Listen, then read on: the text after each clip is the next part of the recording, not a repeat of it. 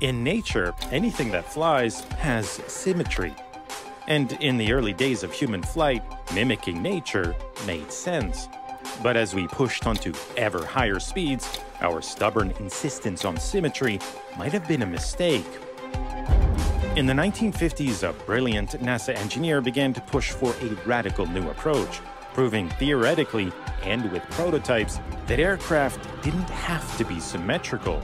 The implications of his work are profound. It suggests we should be flying a lot faster and more efficiently than we are today. Since the dawn of flight, aircraft had been getting faster. In 1920, the fastest plane could barely reach 300 kilometers an hour.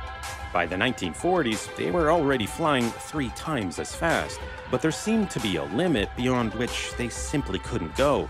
Pilots called it the sound barrier. Above a certain speed, aircraft stopped accelerating, control became increasingly difficult, and stress forces could even cause an aircraft to break apart in midair. But in 1947, a daring test pilot flew an experimental plane beyond the speed of sound, proving that the sound barrier wasn't a barrier at all. It's just that supersonic flight revolved around a different set of aerodynamic principles. In the decades that followed, engineers mastered the physics of flying supersonic, pushing speeds ever higher. But a new challenge emerged: designing an aircraft that would perform well in both flight regimes. Any aircraft optimized for supersonic flight would, by definition, fly poorly at subsonic speeds. Because the ideal wing at lower speeds was long and straight, but for supersonic flight it was thin or sharply swept, a shape that struggled to generate lift at lower speeds.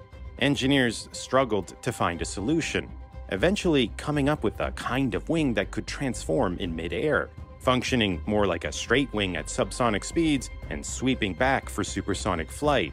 But variable sweep wings created their own set of problems. Pivot mechanisms had to bear immense lift, rotational, and bending forces. Shifts in the center of lift had to be compensated for with larger stabilizers or other systems, all of which added weight and complexity, largely undoing performance gains.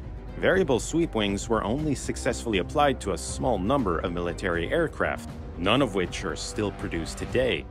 The sound barrier might not have been an actual barrier, but it seemed that flying faster would always involve serious